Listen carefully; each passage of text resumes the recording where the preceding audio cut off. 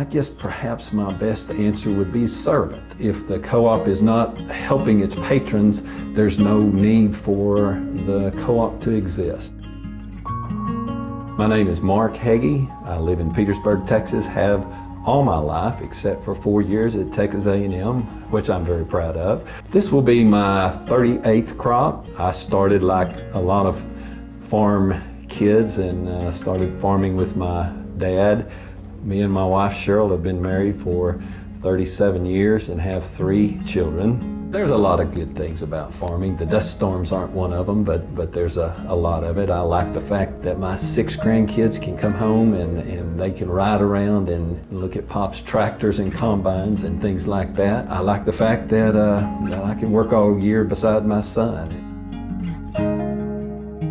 You know, certainly farmers first ought to serve one another and help each other, and when you talk about neighborly and farming, that goes back lots of generations, and I think that farmers are important in their small rural communities that we have, and goodness knows that there's not as many as there used to be. Serving one another and serving our communities, goodness gracious, school boards that we've served on have been made up of many farmers, and I think a farmer is good at giving back, and hopefully that's the goal of all of us.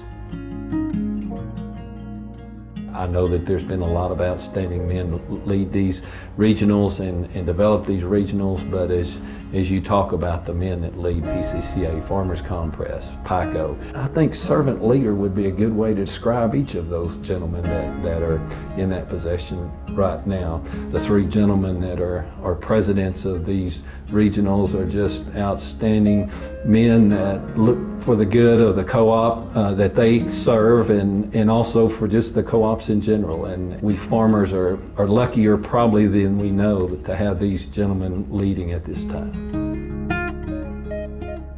I guess the mark of a good man and the mark of a good farmer is leaving something in better shape after you leave than it was when you found it, and that's certainly our goal. And I think if you interview farmers all across West Texas, that would be their goal, to take care of the land, be servants and good stewards of the things that we're given, and hopefully leave a better product than it was when we found it.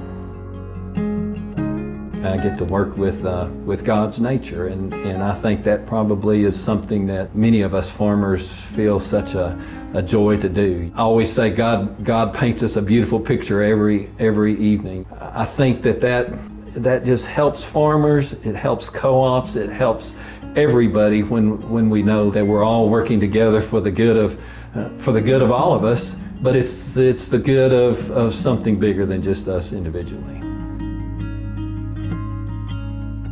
If the co-op is not helping its patrons, there's no need for the co-op to exist.